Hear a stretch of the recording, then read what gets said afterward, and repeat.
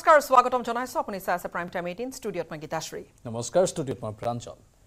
গদ্দাৰৰ বাবে কৰিমগঞ্জত AIUDFৰ পৰাজয় সাধাৰণ নিৰ্বাচনৰ ফলাফল ঘোষণাৰ পূৰ্বে কৰিমগঞ্জত পৰাজয় স্বীকাৰ হাইলাকান্দিৰ AIUDF বিধায়ক জাকিৰ হুছেইন লস্কৰৰ কিন্তু AIUDFৰ পৰাজয়ৰ আঁৰত কোন এই গদ্দাৰ চাওঁহক এই প্ৰতিবেদনত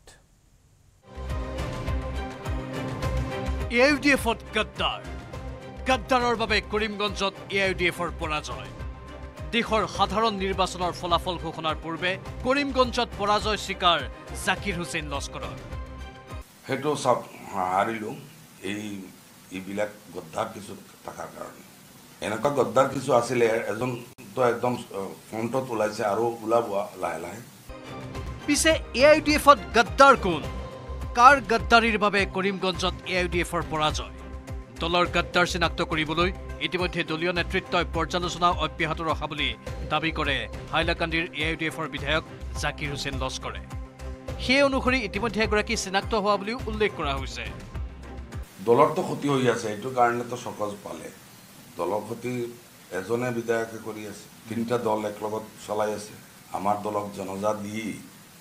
মাটি দি জনজা দি পিছত মানে তেখেতে চেণ্ট্ৰেলত যদি কংগ্ৰেছত যাব AGP হয় AGPত যাব BJP যদি হয় AGPত যাব আৰু তো বেলেগ নাই বেলেগ তো বেলেগ মেম্বাৰে একো কৰা নাই 4 জুনত AIUDFৰ হ'ব জানাজা AIUDF প্ৰধান বদৰুদ্দিন আজমলৰ দলক জানাজা দিব AIUDF বিধায়ক কৰিমুদ্দিন বৰভূঞাই ভাইৰেল ফোন কলত সন্মুখলৈ অহা কাটলিছেৰাৰ বিধায়ক সুজামুদ্দিন লস্কৰ 1 নম্বৰ গদ্দাৰ বুলি অভিযোগ জাকিৰ হুছেইন লস্কৰৰ আমি আমাৰ দলৰ কাম কৰিছো গদ্দাৰ বিলাকে কংগ্ৰেছৰ লগত কিবা লেটিকেটি কৰিছে এটা তো ওলাইছে আৰু ওলাব লাহে লাহে আৰু কেইজন ওলাব বহুত ওলাব আমাৰ দলৰ অলপ কৰ্মীও আছে এইবিলাক ওলাব যদিওবা ভাইৰেল ফোন কলত সন্মুখলৈ অহা কাটলিছেৰাৰ বিধায়ক সুজামুদ্দিন লস্কৰৰ কণ্ঠৰ সেই ফোন কল নিজৰ নহয় বুলি বাৰে বাৰে স্পষ্টীকৰণ দিছে সুজামুদ্দিন লস্কৰে আমাৰ বিধায়ক মণ্ডলী আছে গোটেই বহি পৰ্যালোচনা কৰি যি সিদ্ধান্ত ল'ব আমি যেটো ৰিজেক্ট কৰিছো যে এইটো যেটো ভয়েস ৰেকৰ্ড ভাইৰেল হৈছে এইটো আমাৰ নহয় দলীয় সতীৰ্থ হৈ বিপৰীত মেৰুত স্থিতি জাকিৰ হুছেইন লস্কৰৰ সুজামুদ্দিন লস্কৰলৈ মুকলি প্ৰত্যাহ্বান যদি ফোন কল ভুৱা তেন্তে আইনী ব্যৱস্থা গ্ৰহণ কৰি প্ৰমাণ কৰক আৰে ভাই মেকিং কৰা যদি হয় বা আমি যদি ওলাও তেখেতে এজন আইনসভাৰ সদস্য তেখেতে এইটো নাজানে নেকি তেখেতে কেছ কৰি দিও মই চ্যালেঞ্জ কৰিছো এইটো 1 ঘণ্টাহে লাগে পুলিচৰ কিমান টাইম লাগে আইনী ব্যৱস্থা লওক ধমকি দিলাম নাই ইমানেই নহয় বৰাকৰ বিধায়ক সুজামুদ্দিন লস্কৰৰ দুৰ্নীতি সন্দৰ্ভতো মুকলি প্ৰত্যাহ্বান জাকিৰ হুছেইন লস্কৰৰ তেখেতৰ নেতৃত্বত তেখেতৰ মিছেছ জিলা পৰিষদৰ মেম্বাৰ লাষ্ট টাৰ্ম আগৰ টাৰ্মত তেখেতে আছিলে 15 ফাইনেন্সৰ টোটাল ৰুল ভাইলেট হৈছে স্কিমেটিক্যাল এইটো কমিটি হ'ব লাগে এইটো তদন্তত আহি আছে অলপ ৰক না কি হয় জল পথ হৈ যাব কেমেৰা পাৰ্চন সঞ্জয় বৰাৰ সৈতে বলেন ভট্টাচাৰ্যৰ report News 18 Assam Northeast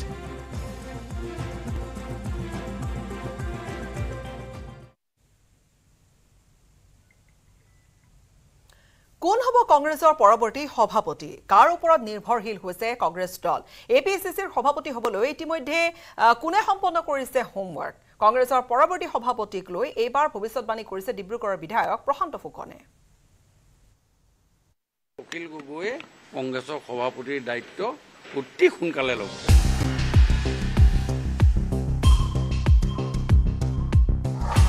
Akhil Gogoi হ'ব প্ৰদেশ কংগ্ৰেছৰ পৰৱৰ্তী সভাপতি অখিলৰ ওপৰতে নিৰ্ভৰশীল হৈছে কংগ্ৰেছ দল অখিল কংগ্ৰেছলৈ তীব্ৰ বাক্যবান প্ৰশান্ত ফুকনৰ অসম প্ৰদেশ কংগ্ৰেছ আৰু বিধায়ক অখিল গগৈলৈ মঙলবাৰে তীব্ৰ বাক্যবান এৰিলে ডিব্ৰুগড়ৰ বিধায়ক প্ৰশান্ত ফুকনৰ স্পষ্ট মন্তব্য অসম কংগ্ৰেছৰ পৰৱৰ্তী সভাপতি হ'ব অখিল গগৈ শীঘ্ৰে কংগ্ৰেছ দলত যোগদান কৰিব অখিল গগৈ কংগ্ৰেছ দলত অখিলে যোগদান কৰাৰ সকলো হোমৱৰ্ক সম্পন্ন কৰিছে অখিল গগৈয়ে এবাৰ যিটো হোমৱৰ্ক কৰিলে কংগ্ৰেছৰ হৈ আৰু বহুত ভিতৰুৱা কথা আছে মই সেইবিলাক কথা নকওঁ এতিয়া আপোনালোকৰ আগত আৰু কেইদিনমান ধৰক কম বাৰু মই এইটোৱে কৈছোঁ যে অখিল গগৈয়ে কংগ্ৰেছৰ অতি সোনকালে যোগদান কৰি তেওঁ কংগ্ৰেছৰ সভাপতিৰ দায়িত্ব অতি সোনকালে ল'ব। অখিল গগৈ কংগ্ৰেছত কিয় যোগদান কৰিব তাৰ ওপৰত ব্যাখ্যা আগবঢ়াই প্ৰশান্ত ফুকনে আৰু ক'লে লোকসভা নিৰ্বাচনতো অখিল গগৈ নহলে আৰম্ভই হোৱা নাছিল কংগ্ৰেছৰ নিৰ্বাচনী সভা। একে সময়তে প্ৰশান্ত ফুকনে ডিব্ৰুগড়ত 4.5 পৰা 5 লাখ ভোটত বিজেপিৰ প্ৰাৰ্থী সৰ্বানন্দ সোণোৱাল জয়ী হ'ব বুলিও মন্তব্য কৰে। ডিব্ৰুগড় সিটত সৰ্বানন্দ সোণোৱাল ডাঙৰীয়াই আমাৰ টোটেল 12,70,000 ভোট হৈছে। এতিয়াও আজিও মই আপোনাক কৈছোঁ 4 লাখৰ 4.5 লাখৰ পৰা 5 লাখৰ ভিতৰত সৰ্বানন্দ সোণোৱাল ডাঙৰীয়া ডিব্ৰুগড় সিটত জিকিব। লুইনজ্যোতি গগৈ 3 লাখ ভোট পাব নাপাব বুলি কোৱা নাই। লগতে লোকসভা নিৰ্বাচনত বিজেপিয়ে 11+ আসনত জয়ী হ'ব বুলিও দাবী কৰিলে প্ৰশান্ত ফুকনে। এই সংখ্যা বাঢ়ি যোৱাৰো সম্ভাৱনা আছে বুলিও ক'লে। সমান্তৰালভাৱে কংগ্ৰেছক কটাক্ষ কৰি কয় যে কংগ্ৰেছৰ আগৰ দৰে মাংস পেলাই দিব লাগিব 4 জুনত।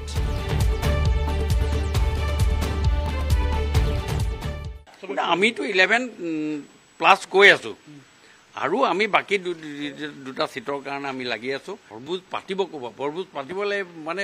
বিয়া পাতিলে দৰা কইনা থাকিলে বৰভোজৰ কথা হয়, পেণ্ডেলৰ কথা আহিব। সি জিকিবই নোৱাৰে, ভূপেন বৰা ডাঙৰীয়া জিকিবই নোৱাৰে। অখিল কংগ্ৰেছৰ যুগলবন্দীলৈ টিপ্পনী দি বিধায়ক দিগন্ত কলিতায়ো ক'লে 26ত নহয় 24তে কংগ্ৰেছৰ শৰণাপন্ন হ'ল অখিল। তেওঁ সভাপতি হ'বনে নহ'ব নাজানো, কিন্তু কংগ্ৰেছ চৰকাৰৰ দিনত অখিলৰ নেতৃত্বত দিছপুৰত হোৱা প্ৰতিবাদত তেওঁৰ সতীৰ্থই আন্দোলনত প্ৰাণ দিবলগীয়া হৈছিল।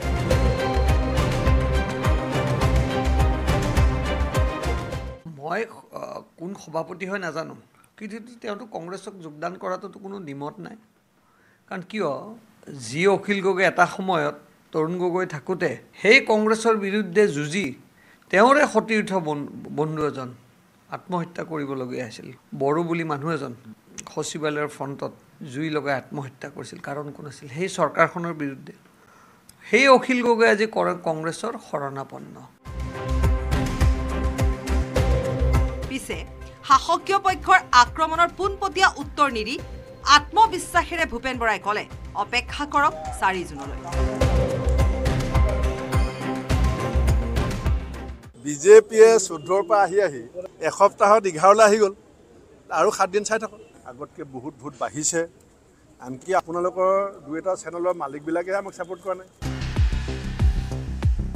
কেমেৰাত অঞ্জন ডেকাৰ সহযোগত বিপুল বৰ্মন আৰু হীৰক জ্যোতি মালাকাৰৰ report news 18 Assam north east.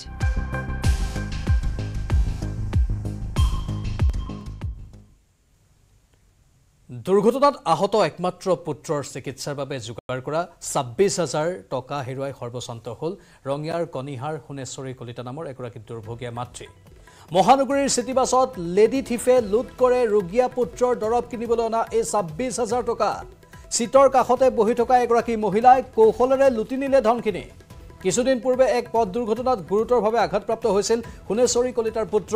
বিভিন্ন লোকৰ পৰা সংগ্ৰহ কৰি পুত্ৰৰ দৰৱ কিনিবলৈ গুৱাহাটীলৈ অহাৰ সময়তে চিটিবাছত লুটি নিলে টকাখিনি, যাৰ ফলত এতিয়া দিক বিদিক হেৰুৱাই কেমেৰাৰ সন্মুখতে হুক হুকাই কান্দিলে দুৰ্ভগীয়া মহিলাগৰাকীয়ে। ইতিমধ্যে পাণবজাৰ থানাত মহিলাগৰাকীয়ে গোচৰ ৰুজু কৰিছে যদিও আৰক্ষীয়ে চোৰৰ কোনো সংসূত্ৰ উলিয়াবলৈ সক্ষম হোৱা নাই। মই তাতে উঠিছিলোঁ, আদাবাৰী দিছোঁ, এটা নাম কাছাৰী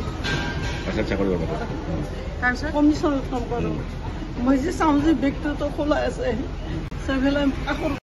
চাইডত মানুহটো উঠাই দি আছিল। সি কৈছে বোলে বাইদেউ বোলে কৈছে দিয়ক। মই বোলে আপুনি কেনে ধৰিলে মোকতো ক'ব লাগিছিলে। আপুনি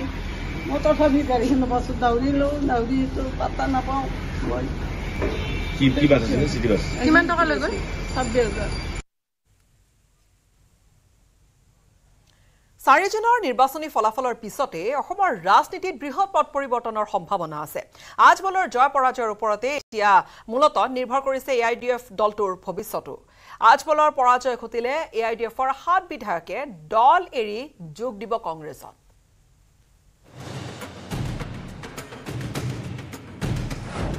আজমলৰ প্ৰতি মোহভংগ AIUDFৰ বিধায়কৰ। 4 জুনৰ পিছত ৰাজনীতি প্ৰেক্ষাপট সলনি হ'ব AIUDFৰ। তলা চাবি এৰি হাত আকোৱালি ল'ব পাৰে 7 বিধায়কে। কংগ্ৰেছৰ শীৰ্ষ নেতৃত্বৰে যোগাযোগ অব্যাহত ৰাখিছে AIUDFে লোকসভা নিৰ্বাচনৰ পিছত এটাৰ পিছত আন এটা প্ৰত্যাহ্বানৰ সন্মুখীন হ'বলগীয়া হৈছে AIUDFৰ দল দলটোৰ মুৰব্বী বদৰুদ্দিন আজমলৰ ভূমিকাক লৈ ক্ষুণ্ণ হোৱাৰ লগতে দুই বৰাকৰ বিধায়কৰ সুপাৰী সিন্ডিকেট কেন্দ্ৰিক সংঘাতে লৈছে ভয়ংকৰ ৰূপ তাৰ মাজতে পোহৰলৈ আহিছে দল এৰিব বিচৰা বিধায়কৰ তালিকা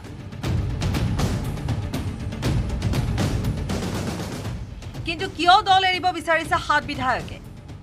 4 জুনত ধুবুৰীত AIUDF তথা বদৰুদ্দিন আজমল পৰাজিত হলে দল এৰিব পাৰে একাংশ বিধায়কে কিন্তু কোন কোন বিধায়কে এৰিব পাৰে দল তালিকা অনুসৰি দলটোৰ 15 জন বিধায়কৰ তালিকাৰ ভিতৰত দল এৰাৰ সম্ভাৱনাৰ চৰ্চাত আছে কাটলিচেৰাৰ সুজামুদ্দিন লস্কৰ আলগাপুৰৰ নিজামুদ্দিন চৌধুৰী ধুবুৰীৰ নজৰুল হক মানকাছাৰৰ আমিনুল ইছলাম চেঙাৰ আশৰাফুল হুছেইন দলগাঁৱৰ মজিবুৰ ৰহমান বিলাসীপাৰাৰ বিধায়ক শামসুল হুদা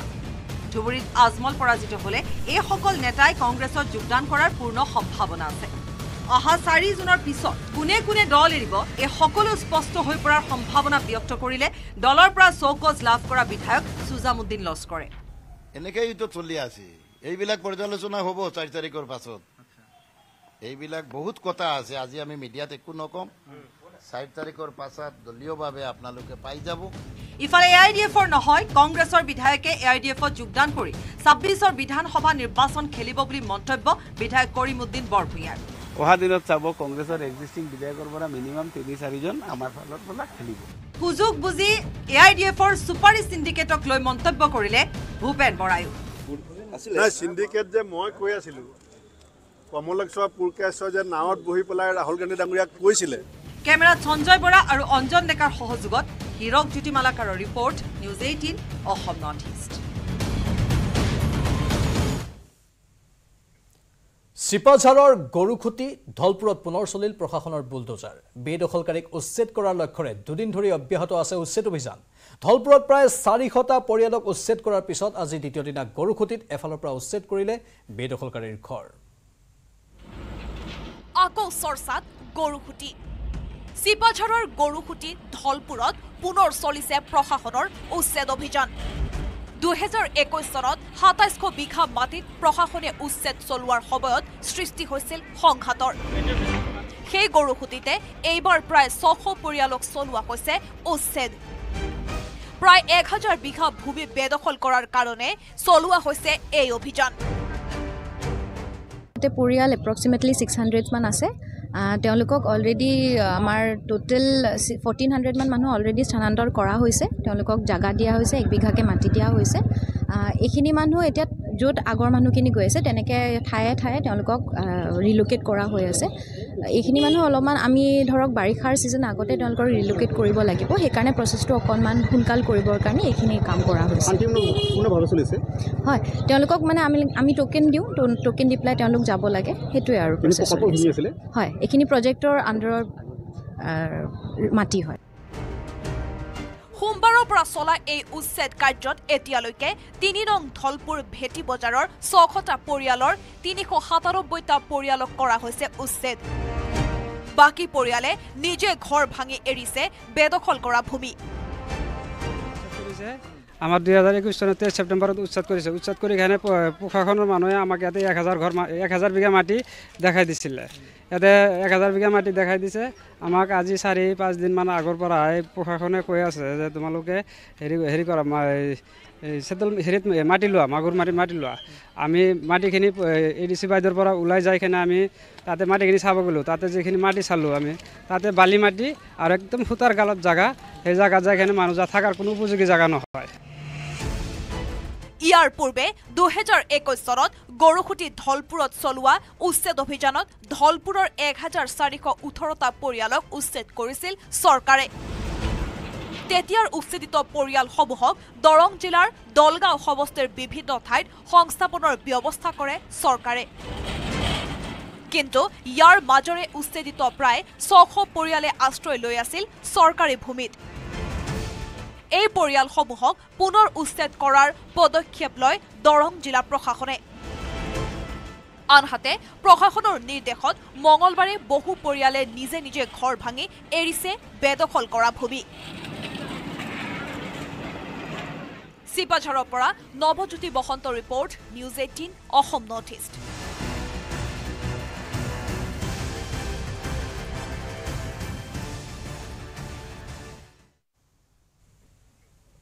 চানমাৰী আৰক্ষীৰ দুৰ্বলতাৰ বাবে মুকলি আকাশৰ তললৈ আহিল ইন্দ্ৰাণী তহবিলদাৰ কাণ্ডৰ মূল অভিযুক্ত অভিমন্যু দাস চানমাৰী আৰক্ষী আদালতত চাৰ্জশ্বিট দাখিল নকৰাত 1.5 মাহতে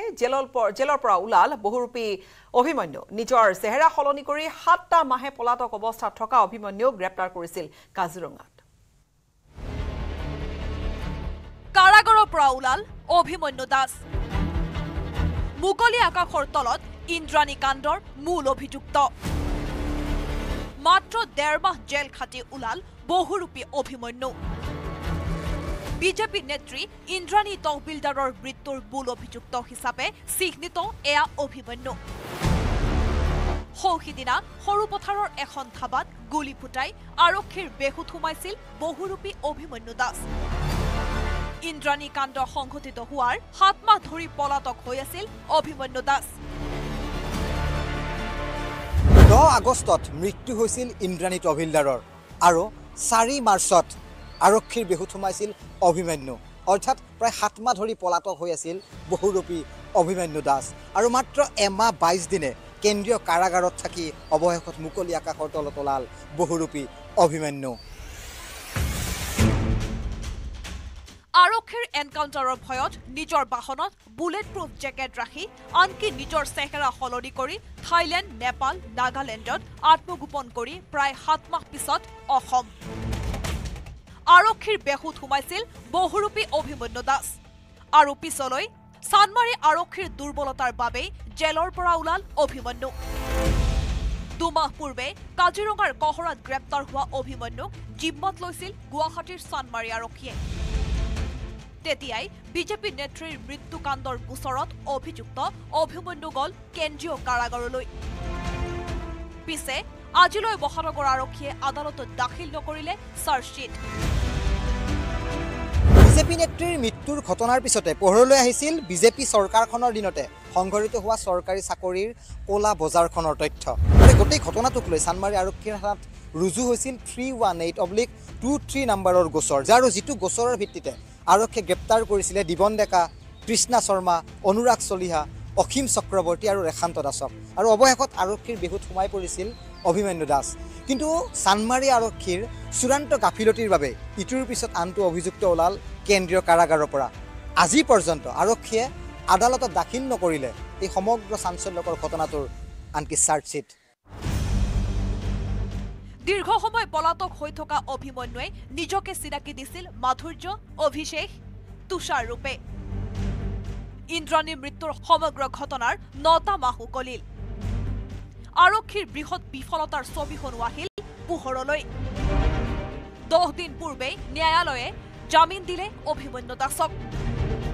ইতিপূৰ্বে কেন্দ্ৰীয় কাৰাগাৰত ভাত খাই ওলাইছিল দিবন ডেকা অনুৰাগ চলিহা তৃষ্ণা শৰ্মা অসীম চক্ৰৱৰ্তী ৰেখান্ত দাস চৰকাৰী চাকৰিৰ নামত বৃহৎ কলা বজাৰখন ফাদিল হলেও আৰক্ষীৰ সুপাধিলা তদন্তই আজিলৈ ৰূপ ললে ফুটুকাৰ ফেন গুৱাহাটীৰ পৰা দীপাংকৰ দাসৰ report news 18 Assam north east নগাঁৱৰ জাজৰিত ভয়ংকৰ ঘটনা চিকিৎসালয়ত স্বাস্থ্যকৰ্মীয়ে এচিড ঢালিলে ছাত্ৰক আব্দুল ইলহাম ৰহমান নামৰ ছাত্ৰজনক ঢালিলে এচিড ছাত্ৰগৰাকী দুৰ্ঘটনাত পতিত হৈ চিকিৎসাৰ বাবে গৈছিল চিকিৎসালয়খনলৈ মূৰত গুৰুতৰভাৱে আঘাত পোৱা ছাত্ৰজনৰ মূৰত ঢালিলে এচিড দলংঘাট মহাত্মা গান্ধী আদৰ্শ চিকিৎসালয়ত এই ঘটনা সংঘটিত হৈছে পৰিয়ালৰ সন্মুখত নাৰ্ছে ঢালিলে এচিড ড্ৰেছিং কৰিবলৈ যাওঁতে নাৰ্ছে আয়োডিনৰ পৰিৱৰ্তে ছাত্ৰজনৰ মূৰত ঢালি দিয়ে এচিড এই ঘটনাক লৈ মহাত্মা গান্ধী আদৰ্শ চিকিৎসালয়ত উত্তপ্ত পৰিস্থিতিৰ সৃষ্টি হয় চিকিৎসক স্বাস্থ্যকৰ্মীৰ বিৰুদ্ধে আৰক্ষী থানাত এজাহাৰ দাখিল কৰিছে পৰিয়ালে ড্ৰেছিং কৰিবলৈ লৈ যাওঁতে এনেকৈ বহুৱাই দিছোঁ বটল এটা এনেকৈ ঢালি দিছে ঢালি দিয়াত লোৱাটোৱে যেতিয়া একদম চটফট কটা চোৱাৰ নিচিনা চিঞৰিছে মই এনেকৈ উনাখন দি অকণ মুচি দিছোঁ বিয়পি আহিছে তেখেতে ঢালি দিছে বাইদেউ ঢাল দিয়াৰ লগে মই যেনেকৈ কৈ দিছোঁ দুবাৰমান ফুলি আহিছে তেনে কোলা হৈ গৈছে জ্বলা নিচিনা জেগাডোখৰ কৈছে হয়তো কি মই বোলো এচিড এইপিনে যেতিয়া হুলস্থুল কৈছে হুলস্থুল নকৰিব হেৰি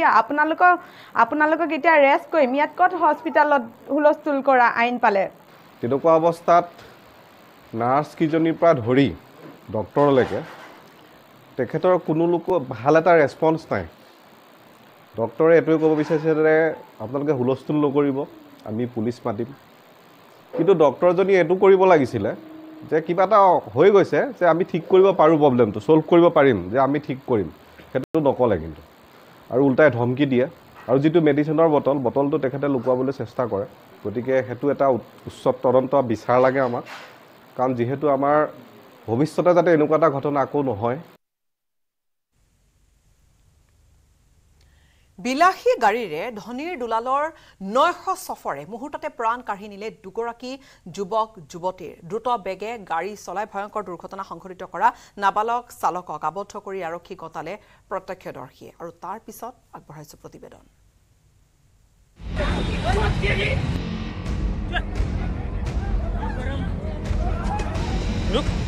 পুনেৰ পৰ্ছে কাণ্ডই জোকাৰিছে দেশ মদমত্ত নাবালক চালকৰ দৌৰাত্মত দুটি জীৱন শেষ পিতৃ আৰু বাৰৰ মালিকক গ্ৰেপ্তাৰৰ পিছত নাবালক চালকৰ বিৰুদ্ধেও কঠোৰ হোৱাৰ ইংগিত পুনে আৰক্ষীৰ দেওবাৰে পুৱতি নিশা 2:15 পুনেত সংঘটিত হৈছিল সেই শিহৰণকাৰী দুৰ্ঘটনাটো 17 বছৰীয়া নাবালক চালক এজনৰ দ্ৰুতবেগী বিলাসী পৰ্ছে বাহনৰ খুন্দাত প্ৰাণ হেৰুৱাইছিল দুই যুৱক যুৱতীয়ে একাংশ প্ৰত্যক্ষদৰ্শীৰ মতে পৰ্ছেখনৰ স্পীড আছিল ঘণ্টাত প্ৰায় 230 কিলোমিটাৰ দুৰ্ঘটনাত থিতাতে মৃত্যু হৈছিল অশ্বিনী কোষ্টা নামৰ এগৰাকী যুৱতী আইটি অভিযন্তাৰ হস্পিটেলত চিকিৎসাধীন অৱস্থাত মৃত্যু হয় আনিছ অৱধিয়া নামৰ আইটি অভিযন্তাজনৰ দুৰ্ঘটনাৰ পিছতে অভিযুক্ত নাবালক চালকজনক উত্তম মধ্যম সোধাইছিল স্থানীয় ৰাইজে কিন্তু 17 বছৰীয়া নাবালক হোৱা বাবে জুভেনাইল জাষ্টিছ বোৰ্ডে জামিনত এৰি দিছিল দুটা সম্ভাৱনাময় জীৱন শেষ কৰি দিয়া সুৰামত্ত চালকজনক কেৱল নাবালক হোৱাৰ সুবাদতেই দুই ভৰিৰে আইন উলংঘা কৰি দুজন লোকৰ প্ৰাণ লোৱাৰ পিছতো মাত্ৰ 15 ঘণ্টাৰ ভিতৰতে জামিন লাভ কৰি মুকলি হ'ল অভিযুক্ত চালকজন দেওবাৰে পুৱতি নিশা দুৰ্ঘটনা হৈছিল যদিও তদন্ত ক্ষেত্ৰত আৰক্ষীৰ ভূমিকাও আছিল লেহেমীয়া কিন্তু এই ঘটনাৰ পিছতে দেশজুৰি প্ৰতিক্ৰিয়াৰ সৃষ্টি হোৱাৰ পিছত তৎপৰ হৈছে আৰক্ষী टोटल एफआईआर में 5 आरोपी थे उसमें से 3 आरोपियों को कल हमने लेट नाइट अरेस्ट किया उनको आज हम कोर्ट में प्रोड्यूस करेंगे जो उसके फादर है और जो एक और आरोपी था उसको आज ताबे में फादर को औरंगाबाद वो फरार था परसों से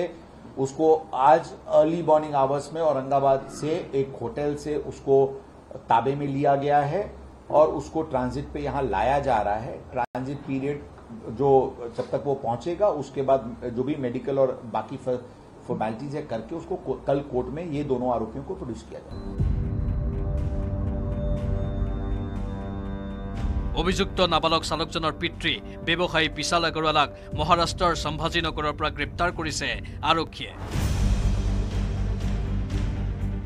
নাবালকজনৰ পিতৃৰ লগতে পুনেৰ বাৰৰ মালিক আৰু মেনেজাৰকো গ্ৰেপ্তাৰ কৰিছে আৰক্ষীয়ে মঙলবাৰে আৰক্ষীয়ে কয় যে পুনে আৰক্ষীয়ে অভিযুক্ত চালকজনৰ বিৰুদ্ধে প্ৰাপ্তবয়স্কৰ দৰে আইনী ব্যৱস্থা গ্ৰহণৰ বাবে আবেদন জনাইছিল কিন্তু শিশু ন্যায় আইনৰ অধীনত বোৰ্ডে জামিন মঞ্জুৰ কৰে চালকজনৰ এতিয়া পুনৰ সকলো প্ৰমাণ দাখিল কৰি জুভেনাইল বোৰ্ডৰ ওচৰত তদন্তৰ অনুমতি বিচাৰি পুনৰ আবেদন জনাব আৰক্ষীয়ে বোৰ্ডে অনুমতি দিলে নাবালক চালকজনৰ বিৰুদ্ধে আইপিচিৰ অধীনত তদন্ত কৰা হ'ব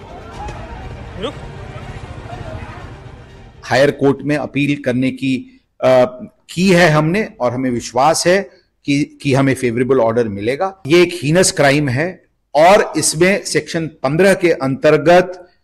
इस आरोपी के विरुद्ध एज एन एडल्ट ट्राई करने का जो प्रावधान है उसके तहत हमको परमिशन दी जाए